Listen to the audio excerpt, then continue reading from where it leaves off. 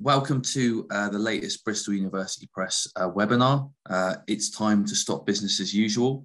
I'm chairing today's session. I'm Dr. Harry Pitts. I'm a lecturer in work, employment organisation and public policy at University of Bristol School of Management. And I'm delighted today to introduce four speakers who I'll introduce in a moment after some housekeeping. Just going to go through some basics. And if you missed them, I think they'll be repeated in the chat. So don't worry if you're just coming in as I'm talking about this. Please type any questions you have in the Q&A function, which is at the bottom of the Zoom screen. And those questions then I'll be putting to the panelists in the Q&A session. So there's no need to raise your hand or type in the chat. It all goes in the Q&A. If you have any technical issues with that, then you can use the chat and make sure someone's aware of that and they'll help you out with that. We have closed captions enabled on this webinar. There's a button at the bottom of your screen which says CC live transcript. So you can click on that and that will show or hide the text as you prefer. And also we have 4 speakers today, all with books on sale at the moment, and those books will be available at a 50% discount for attendees of this webinar. You can use the code BUSINESS50, business in capitals 50 at checkout, and that will give you 50% off their excellent books. And a recording of this webinar, if you choose to relive it, will be available after the event as well. So without further ado, I'm going to hand over to our authors. We're joined today by Rhodes, who's the author of Woke Capitalism, and he's Professor of Organisation Studies at the University of Technology, Sydney. Catherine Trebeck is a researcher and an advocate for a new economic paradigm and co-author of The Economics of Arrival. Andreas Nolke is Professor of Political Science at Goethe University, Frankfurt, and author of Post-Corona Capitalism. And Ian Thompson is co-author of Urgent Business and Professor of Accounting and Sustainability at the University of Birmingham, and also Director of the Lloyds Banking Group's Centre for Responsible Business. So we have an excellent panel today, and we're going to kick off with each panelist is going to speak for approximately 8 minutes each on the topic at hand today. And then we'll come back together then for a Q&A afterwards. So you can, by all means, put your questions in the Q&A as we're talking, as panelists are talking, or I'm sure we'll succumb to a deluge of questions at the end. So I'm going to begin by handing over to Carl for his thoughts on the topic of business as usual in this age of crisis, conflict, and pandemic. Over to you, Carl. Thank you. Thanks very much, Harry, and hello, everybody. So it's time to stop business as usual. Now, this webinar is happening at a pretty terrible time in history. I mean, Russia has aggressively invaded Ukraine and without provocation. You know, innocent Ukrainians, including children, are dying. And this has received widespread condemnation across the world, including from many large corporations and other businesses. Now, many of the corporations, however, were quite slow to react initially, especially those that had significant commercial and financial interests in Russia. Now, if you look at an example, just last Sunday, the oil company Shell released a statement. They said, despite being appalled by the events in the Ukraine and making various attestations to actions, they also stated, and I quote, yesterday, we made the difficult decision to purchase a cargo of Russian crude oil. Now, if they didn't, they said, this might interrupt their ability to provide essential services across Europe. And they added another quote, another statement, and I quote, that they would choose alternatives to Russian oil wherever possible. Now, this statement didn't come out of nowhere. It was in response to events that had happened the previous day, on last Saturday. And what happened was that a ship carrying Shell's Russian crude oil arrived in the UK, ready to offload its cargo to be processed at the Stanlow oil refinery, not far from Liverpool. The problem, however, was that the day before that, on Friday, The dock workers union, the Unite union, had released a statement, and they said, again to quote, "Under no circumstances would they unload any Russian oil, regardless of the nationality of the vessel which delivers it." So this was workers in solidarity with Ukrainian citizens. Now, the dockers kept to their word, and the ship sailed on with the cargo intact. Meanwhile, the Ukrainian foreign minister, Dmytro Kuleba, tweeted a message to Shell, and he said, "Doesn't Russian oil smell like Ukrainian blood for you? I call on all conscious people around the globe to demand multinational companies to cut all business ties with Russia." Now, by Tuesday, this is all just a few days ago, right? By Tuesday, the mounting pressure actually led Shell to completely change its tune, and it sent out another announcement, this time saying that they were withdrawing entirely from Russian oil and gas industry, and they were going to close all of the petrol stations in Russia itself. It was kind of a mea culpa. Shell apologized for its decision that it had made a few days earlier to buy the oil. And the chief executive of Shell, a guy called Ben van Beurden, conceded, and to quote from his statement, "Ultimately, it is for governments to decide on the incredibly difficult trade-offs that must be made during the war with Ukraine.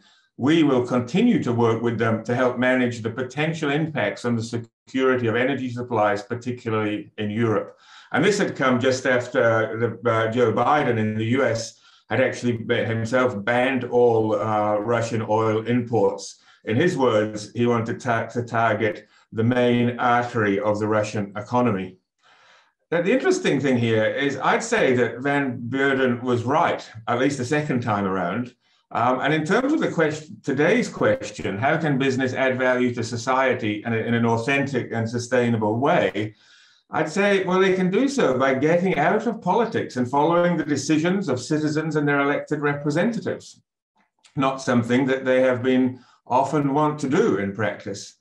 So in other words, I would say that corporations add value, if we use that term, by rendering themselves subservient to political sovereignty, in effect, democratically, to popular sovereignty. Now, that it took an illegal and devastating and deadly war in Europe for this to be admitted is a bit of a sad indictment of those corporations that recently are increasingly behaving like they should be the ones in charge of the world's affairs, often condemning government as weak and ineffectual.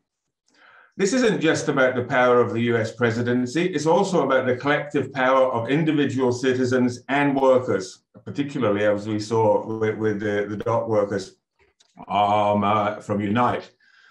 Corporations like Shell that refused or dragged the chain in pulling out of Russia have been widely condemned and called to account by the public.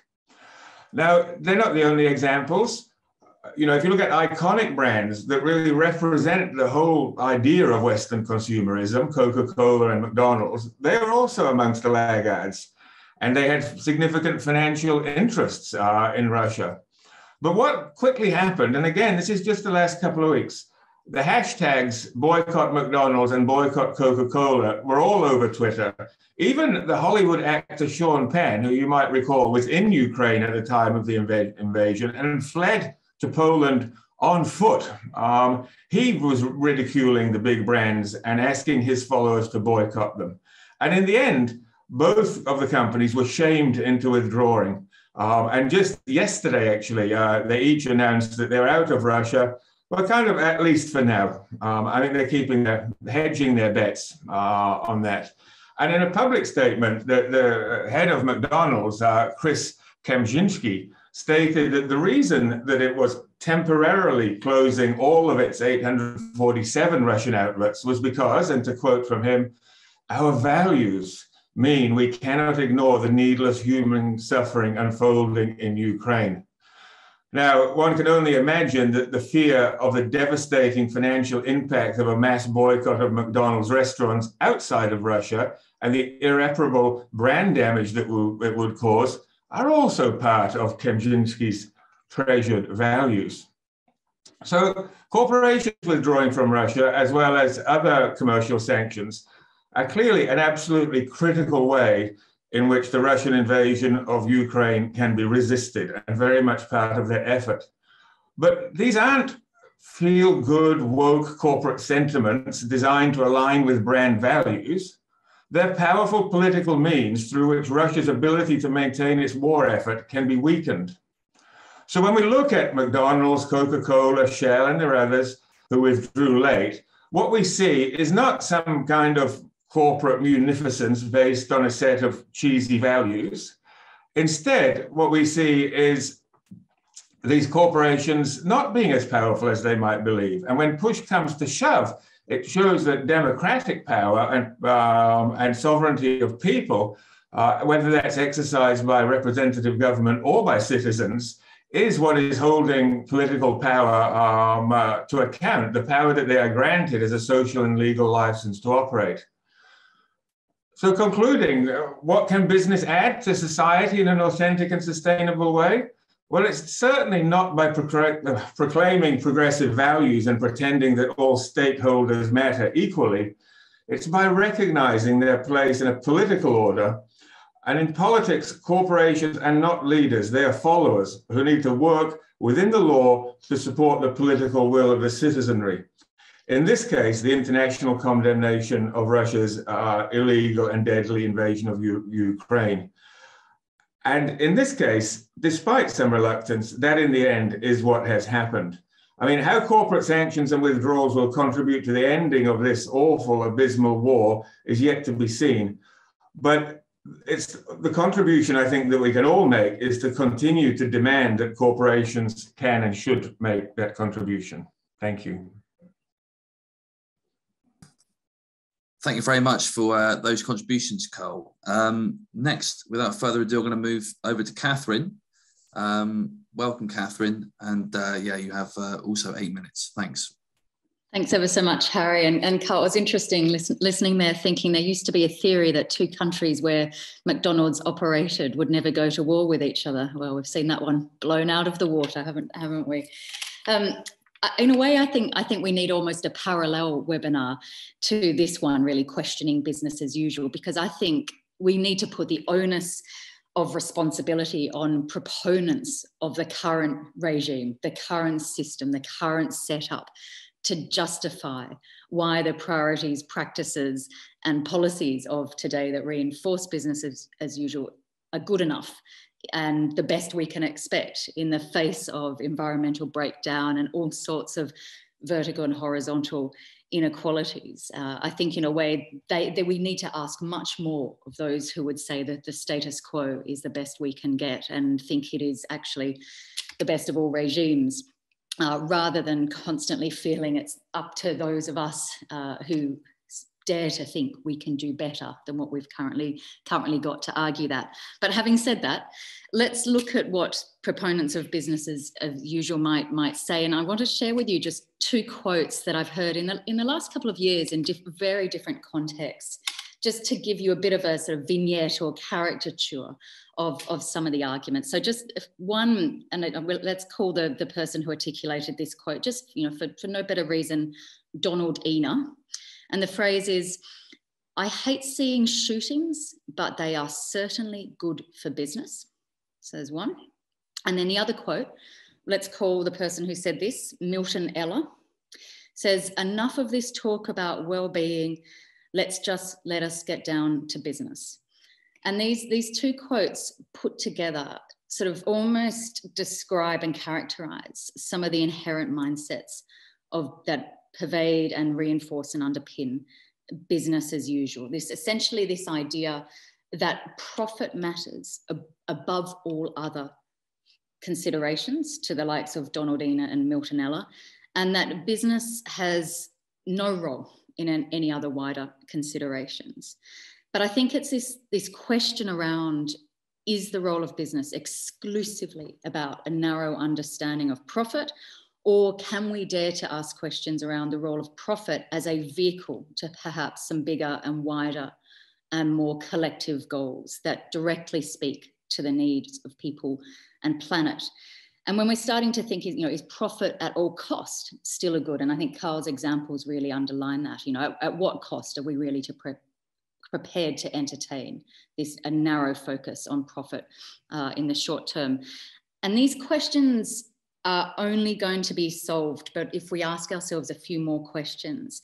And they speak very much to the nature of ownership and governance and the very DNA of an enterprise. And I want to share with you particularly 3 dimensions that, if we're going to imagine a different, more proactive role of enterprise in solving and contributing to the solutions of some of society's and the world's most intractable problems, but also being part of building that better world. These 7 dimensions are what we need to start asking ourselves and really reimagining the nature of business. So firstly, around redefining success, the very purpose of business. What's the driving force that business is envisaging for itself? Secondly, around questions of ownership and governance. Is either centralized in a very few, or is it delegated to where people are most affected? We also thirdly need to think about leadership and participation. Who is it that drives the business? Is it an individual, or is it a much wider collective, a wider set of interests around that table? Fourthly, we need to think about community and stakeholder relationships. Are they mutually beneficial and explicitly designed to be so, or extractive? Fifthly, need to think about product and service innovation. Is it designed for positive impact, or perhaps only just minimizing negative impact? Essentially the difference between regenerative approach or just mere sort of 1990s sustainability. Sixthly, and this is where I probably should have had a slide so you could see these all as bullet points, but sixthly, we need to think about how do we account for impact and return on investment? Essentially, how do we translate that vision and that purpose into tangible, measured outcomes that internal incentive systems and structures are aligned to, so individuals operating within the enterprise understand what they're focusing on.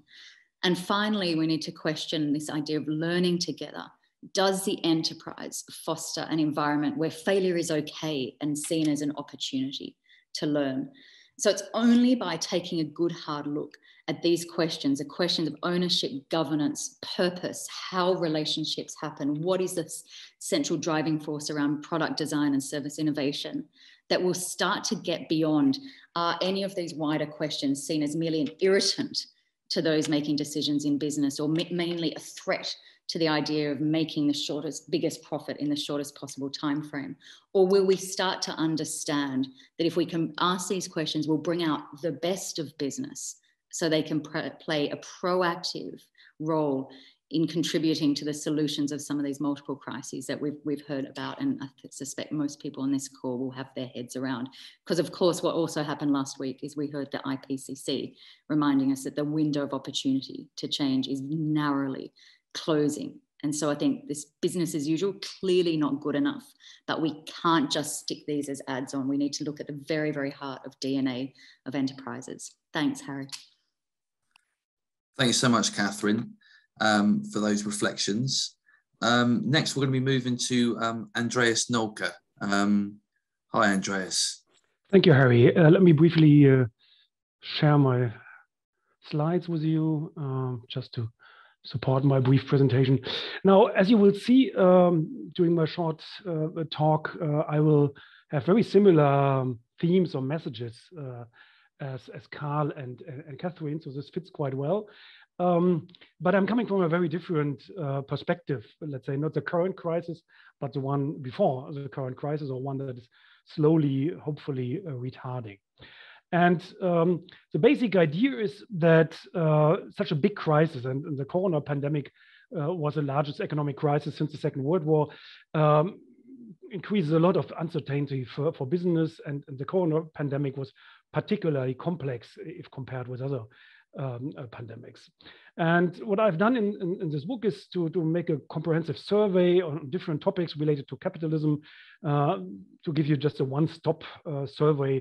What are the most important changes based on empirical studies other people have done during the last years? And the focus is not on, let's say, a grand interpretation, on abstract theorizing, but on very specific issues that happened, the policy alternatives that we're having here.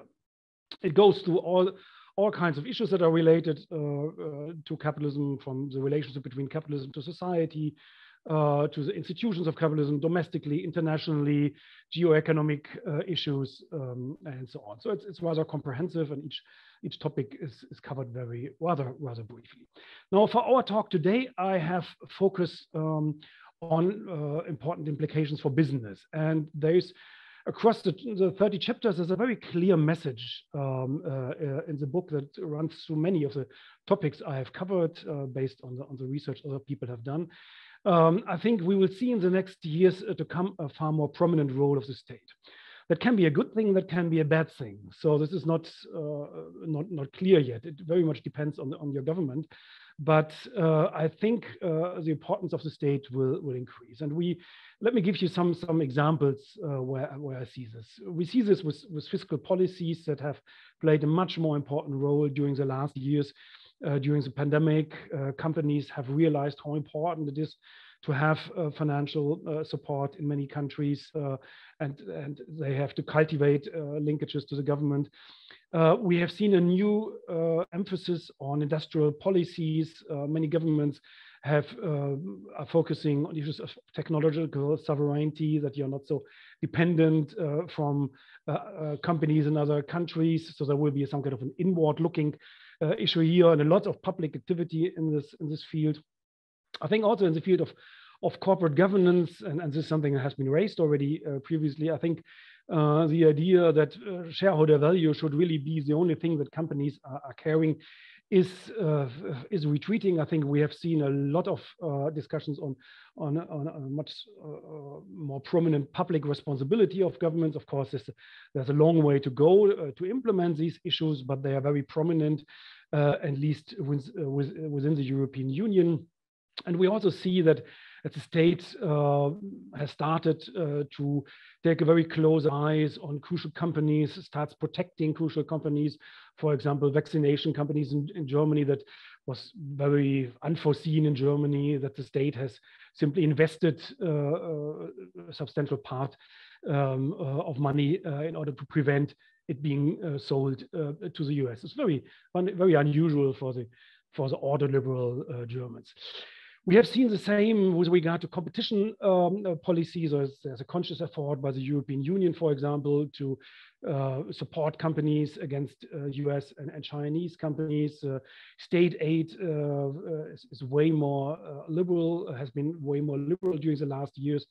We see a lot of state support for reshoring of production, because we have seen that there can be major issues with regard to global value chains. So either production is reshored, let's say within country, within the European Union, or at least in the neighborhood. We have seen absolutely unforeseen levels of screening of FDI, particularly of inward FDI, and particularly from China. There was a strong concern during the last years that Chinese companies are buying, let's say, very important European companies, the same in the US. There's also a growing concern about the dispute settlement system. The corona pandemic will create lots of claims by business with regard to this is something that's hardly acceptable for the public, because the costs cannot be borne by the public. And we have seen in trade policy a tendency towards increasing protectionism. We have seen lots of export curbs. So again, the state has taken on a way more prominent role. And let me conclude, many of these things that, and my book clearly is only on the corona pandemic, not on the war, but since we're living in these times, I think many of the tendencies that I have observed will be amplified by the war. We will see in the future, irrespective how the outcome of the war, increasing geopolitical tensions. Of course, the state will be more important. We have just discussed the issue of politicization of business decisions, for example, the withdrawal from Russia by McDonald's and so on. And we will see sanctions and counter sanctions. So generally, my hunch is that in the years to come, business will not be private business anymore, but rather a public issue. This can be bad if you have a bad government, but this also gives us a new perspective for the democratic steering of business. Thank you. Stop this. Thank you, Andreas. And last but not least, I'm going to turn now to Ian for his thoughts on the topic of business as usual. Thank you. Okay, just let me try and share screen. Imagine how much better the world could be if businesses took responsibility for their impact and dependencies on socio-ecological systems. Imagine if we're able to hold them accountable for all their impact, positives and negative. And imagine if businesses worked within the ceiling provided by planetary boundaries and the foundation of minimum acceptable social conditions. This has to be the space where businesses operate. I suppose the real question is how they've been able to exist outside that space for so long, particularly given how fragile businesses are and how dependent they are on society and natural systems. Businesses now need to contribute to the resilience of these critical socio-ecological systems that contribute to the UN Sustainable Development Goals. We need to address the business exceptionalism mindset that businesses are not part of the world. Their businesses aren't out there. They're part of our lives. They're part of our interconnections and part of their dependencies with the world. I think when we're looking at sort of idea of the business as usual, I think we need to challenge some of the stereotypical tropes of business.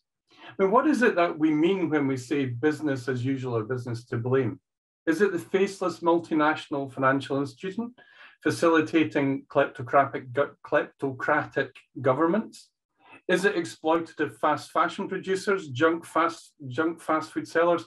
Or is it a small family business producing organic food to local communities? Or social enterprises driven by purpose, or cooperatives where they share value? And sometimes we need to challenge some of the simplistic notions of what a mythical business does and what they do and why they do the things they do. One of the things that we tried to do in our book is to challenge these myths and actually kind of really challenge the idea. People have talked about this before, that business success is about maximizing profit and growth. Not true. You only manage what you measure. Not true. Laser-like focus gets results every time. Not true. The consumer is always right and to blame for things. Not true. And only irresponsible leaders make irresponsible decisions. Not true. These myths seem to be ways to divert blame, making others or technology responsible for unsustainable decision. I can have a version of that. I was only hitting my KPIs. It's not much of an excuse, really, is it? What about if we play with thinking about business in a different way? What about defining it by its ecosystem services? What ecological role does a business play? Is it an extractor, concentrator, recycler, or disperser of nutrients? Does it pollinate, create new life, or help consume and break down waste material? Is it a keystone species that impacts the health of the whole ecosystem? Or is it a small organism that performs essential routine tasks? Or is it a parasite sucking the life out of its host? Does the myth of profit maximization encourage a suitably diverse range of business and business models? Our business ecosystem has been overwhelmed by the eutrophication of nutrient-hungry corporates that are choking the oxygen from other smaller firms. Is the exponential growth demanded by venture capitalists causing the desertification of business ecosystems to the detriment of all?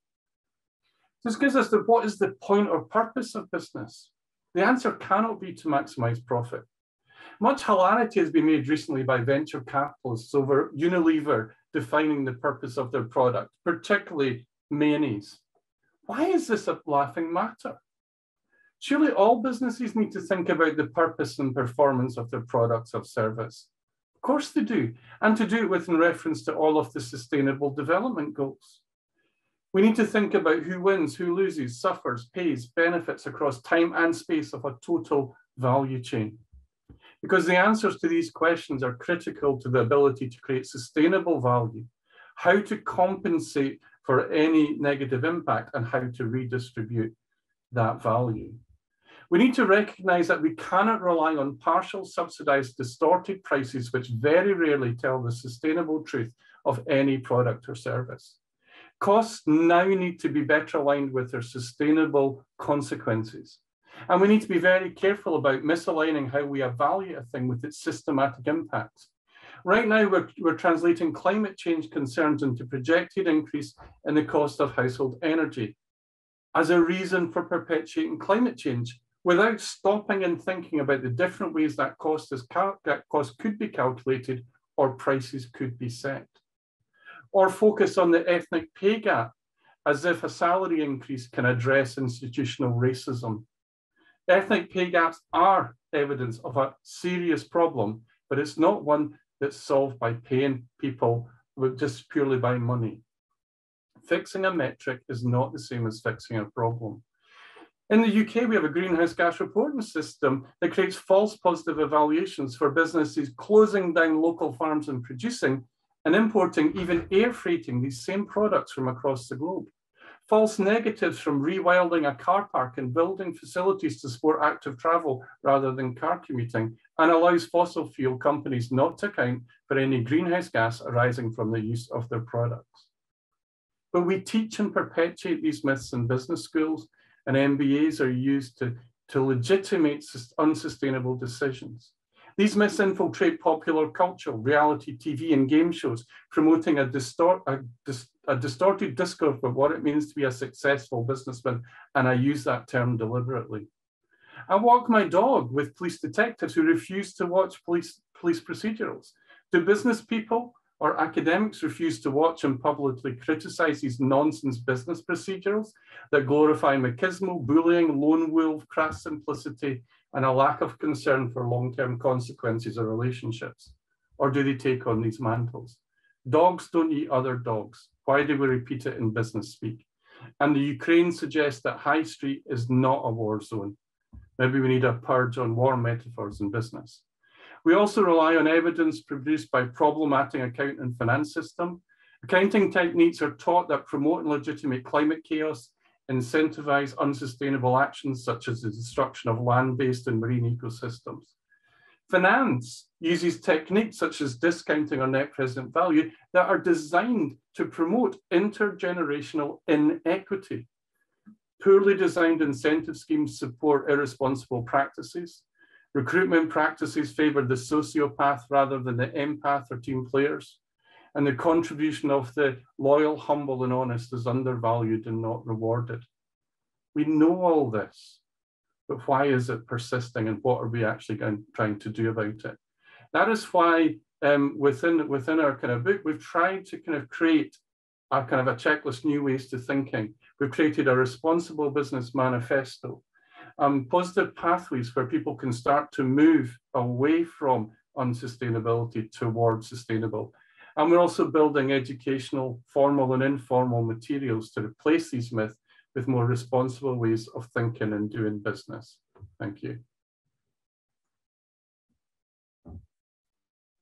Thank you very much, Ian, for those reflections. And now we've already got a couple of questions coming into the Q&A to get us kicked off, but I'd encourage anyone not to be put off by the fact there's questions there already. We've got plenty of time to get through your questions, so please do keep them coming. I could easily abuse my position as chair here to ask many questions of my own, but I'll cede it to the floor. And the first question that came in was from an anonymous attendee, although you're quite welcome to identify yourself in the chat if you want to.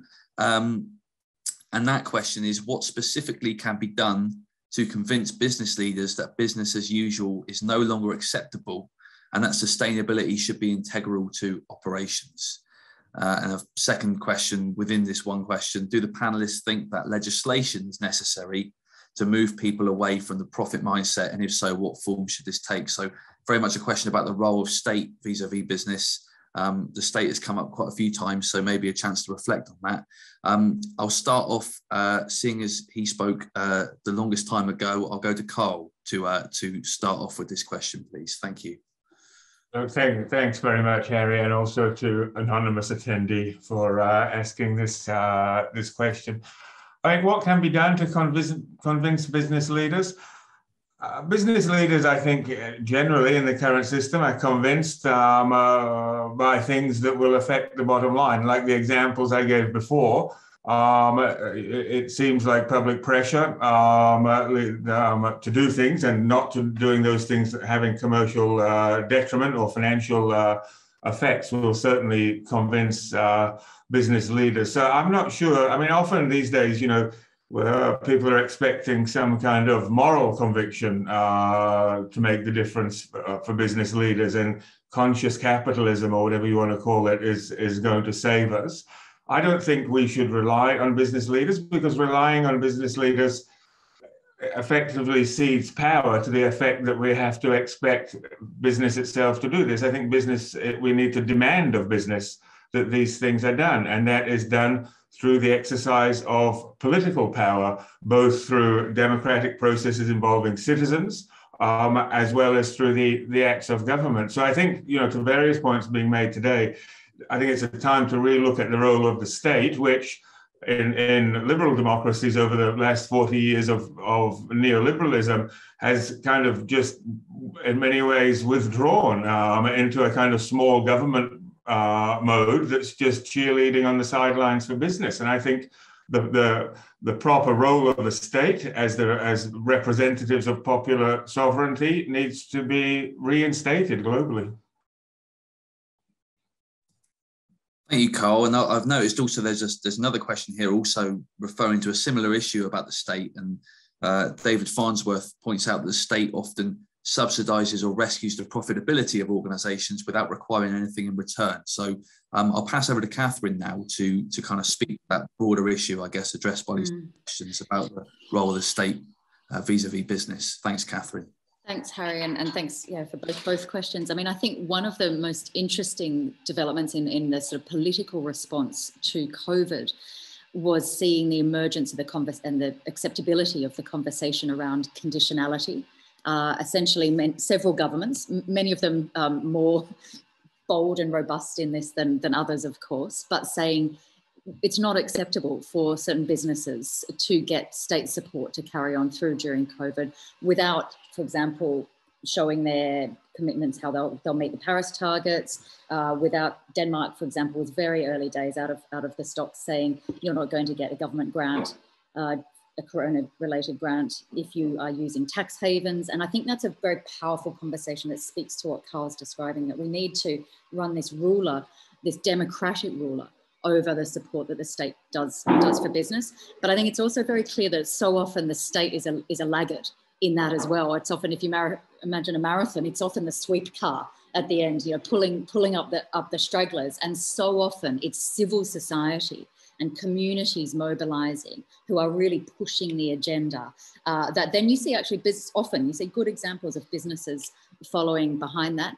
I'd also say that, to respond to the very first question, there are plenty of good examples where business leaders are already stepping up to the plate. And I think this loops back to a lot of Ian's points, that there are lots of different business models that are already grappling with these questions of ownership and governance and internalizing a richer purpose beyond short-term profit. And let me just give you a couple of examples, because I mean, one, I don't know if you can see that here. This is a lovely craft brewing company that lives up the road from me here in Glasgow, called Jaw Brew. And the chap who runs that, I think, wakes up every morning thinking about how he can make his business more sustainable. He does a whole line of beer using discarded bread from the nearby bakery. These are sanitary products made from a brilliant social enterprise called Hey Girls, and they have a buy one, get one free. So I buy a packet, someone who cannot afford sanitary products gets their own. A workers' cooperative, Green City Whole Foods, where you have the closing of that gap between labour and the owners of capital. And then on a much bigger scale, some of you will know of Triodos Bank, a B Corp business that is designed to channel financial capital into the sorts of economic activities we need more for. Plenty of other examples, as Ian outlined. I just say this because there are a lot of business leaders who are seeing enterprise and profit making as a vehicle rather than the goal in its own right. And I think that is one of the ultimate sort of 21st century questions we need to be asking. The more the state can enable that and create a smoother ride for those sorts of decisions, that I think is when we'll see the two coming together really powerfully. Thank you, Catherine, and thanks for those product placements as well in your answer.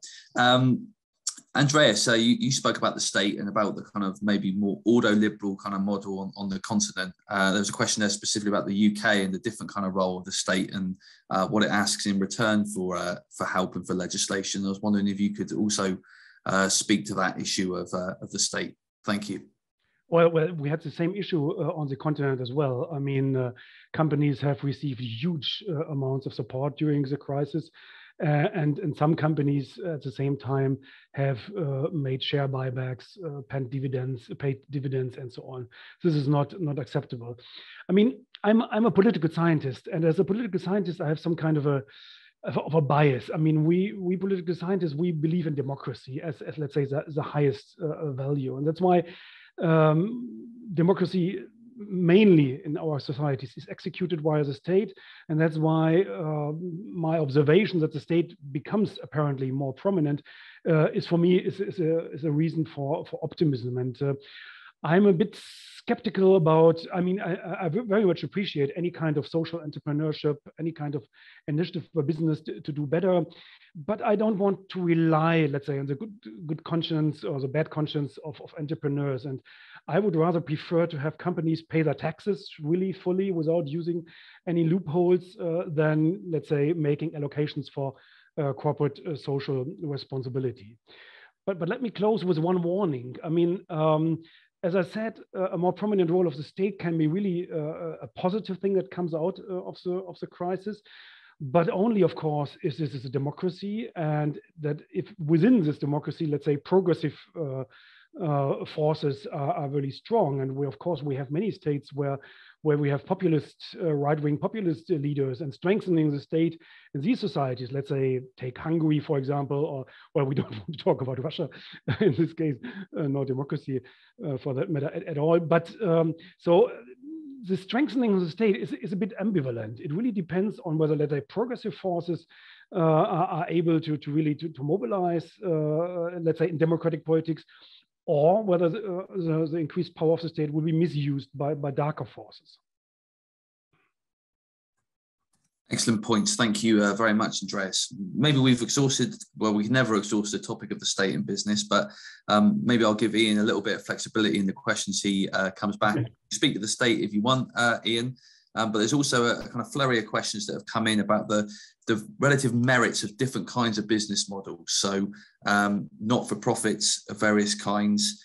Also, Will Harvey mentions the plenitude of different options that companies have to take a more socially responsible route, whether that's things like B Corps or stakeholder capitalism, and the fact that can sometimes veer into a kind of greenwashing maybe, or blue washing, as he puts it.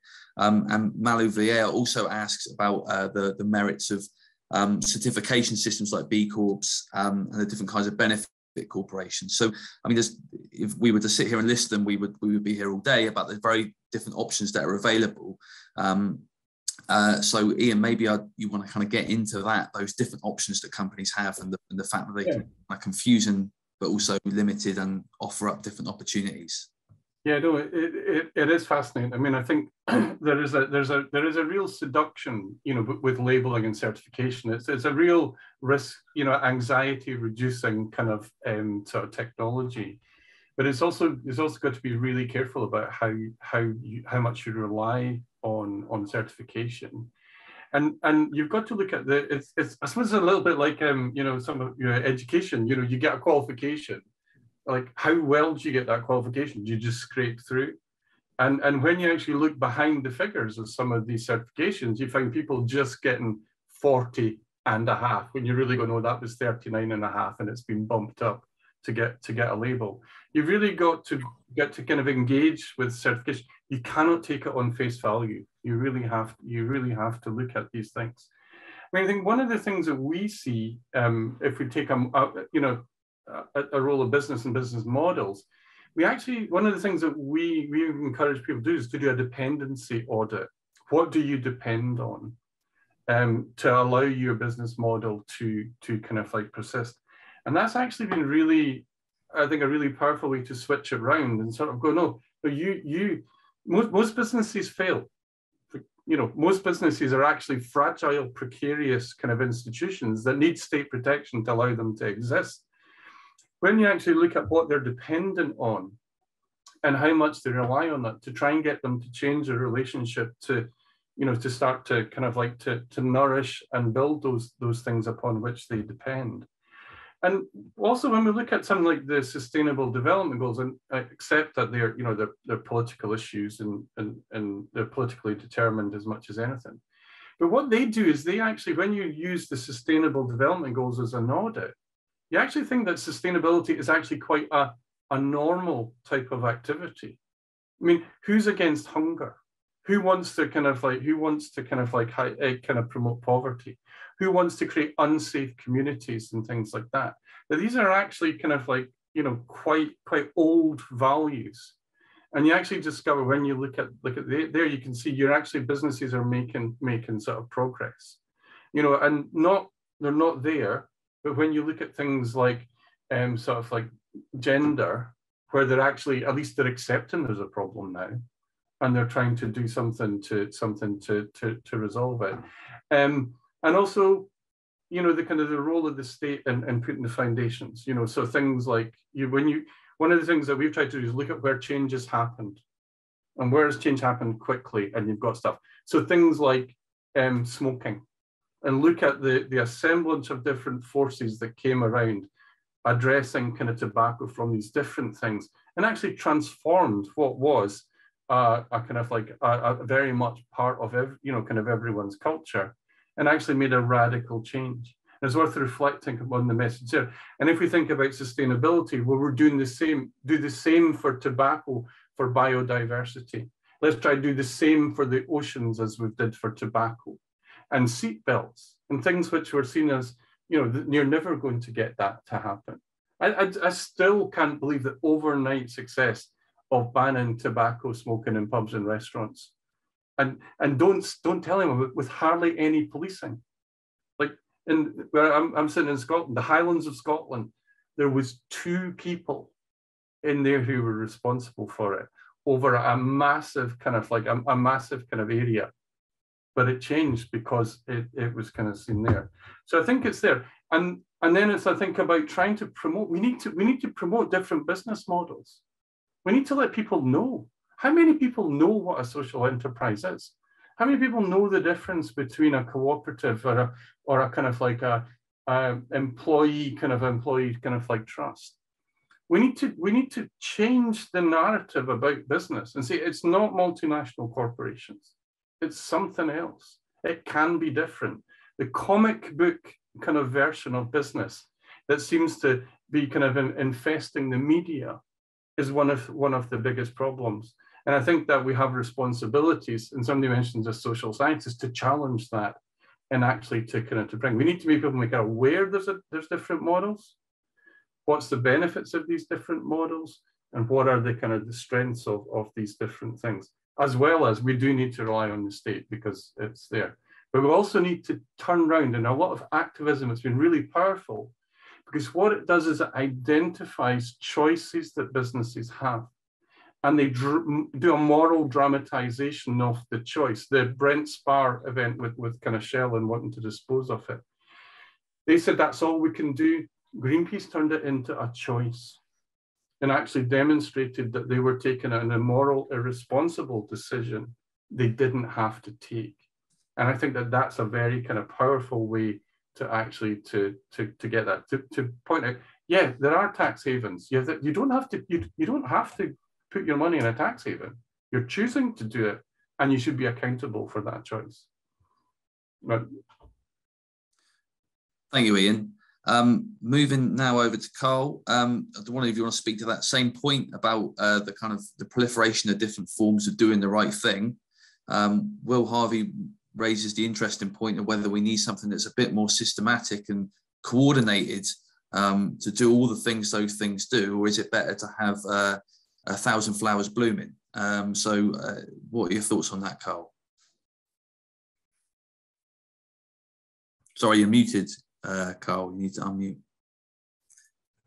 Anyone would have thought I've never used Zoom before, Harry. just further to Ian's point, I think it's also worth remembering that we're in a position now where it is the idea that the corporation is often considered as the kind of de facto way of organizing. And also remembering that this hasn't always been the case. We used to have public organizations. They were all privatized.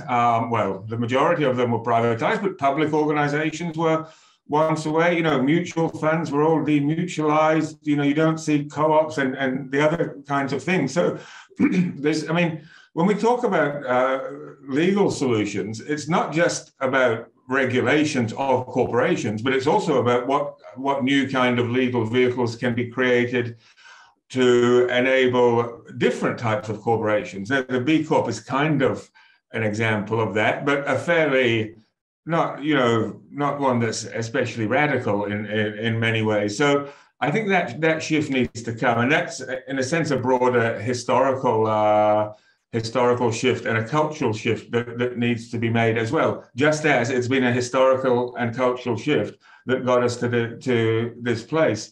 But also a cultural one. I mean, the idea of the primacy of the shareholder, that wasn't always the case in corporations. I mean, again, that was something that historical, that coming into the 80s and 90s, the kind of move towards, in the kind of post-Reagan Thatcher world and this valorization of business and enterprise and all these things that were going to save us, and the sham of trickle-down economics, all of these things were connected to shareholder value. It wasn't always that way. Now, you get people now talking about stakeholder capitalism. To paraphrase Orwell, some stakeholders are more important than others, it would seem, in this scheme. So I think there needs to be, in a sense, a new political imagination needs to emerge that can lead this change, just as it was a new political imagination back in the 80s that led to the change that got us into the trouble we're in now. So I think there's the next generation of politicians and young people I see, now kind of emerging and even kind of going through university. I think they have that imagination. So I really think, I don't want to, put the next generation responsible for all the problems that my generation caused, but to some extent that is the case. And I think there's a huge opportunity there for that to happen. So I think there is some room for optimism. Thank you, Carl. I hand over to Catherine now. Quite a lot of chunky subjects have passed under the bridge since the last round of questions, but if there's anything specific you want to come back to there.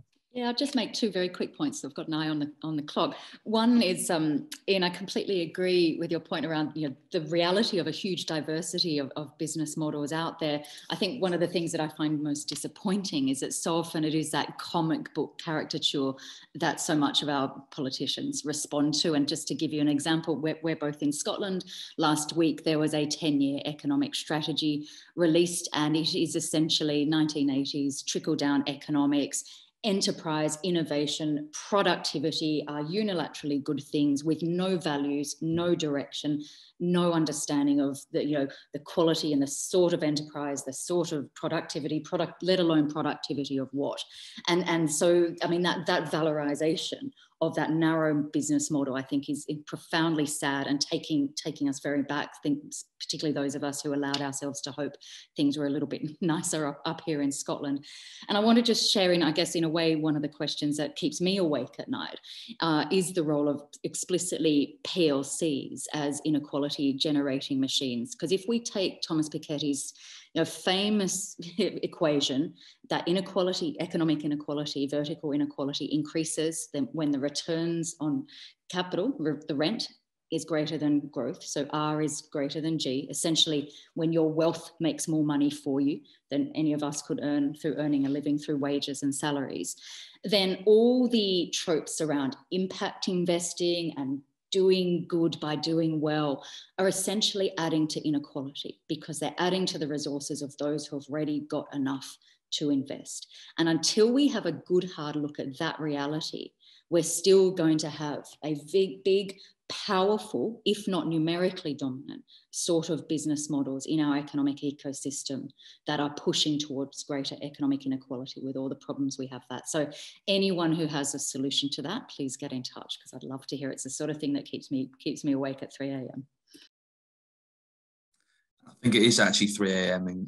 in Australia, where Carl was calling in from. So to him, that's not too far-fetched. He is receiving questions at this hour.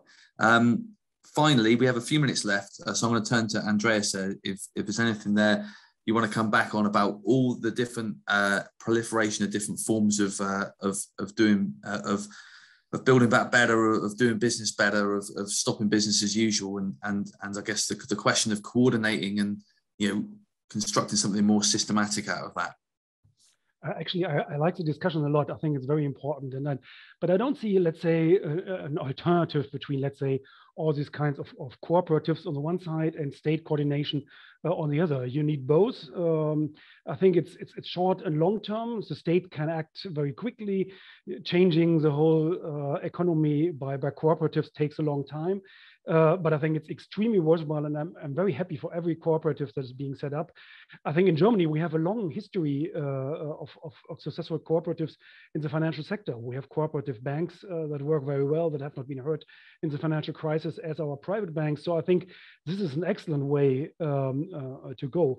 And I think I also like the issue about the company statute that Catherine just brought up. I mean, in Germany, we have a large problem that companies are trying to avoid co-determination, which I think is also extremely useful, where workers have a say in many important issues of companies, by switching to, let's say, UK types of company statutes. Well, Brexit in this way has a good thing, but we still have this the statute with us. So I think these issues are really important, and I think they are way more important, at least from my perspective, than looking at corporate social responsibility initiatives. Thank you. Okay, great. Perfect time in there for me to wrap up, and thank very much our contributors today, Carl, Catherine, Andreas and Ian, for your provocative and interesting reflections. That's given us a chance to cover so many different aspects of the world that is confronting us today, including the situation in Ukraine. So it's been Bristol University Press webinar.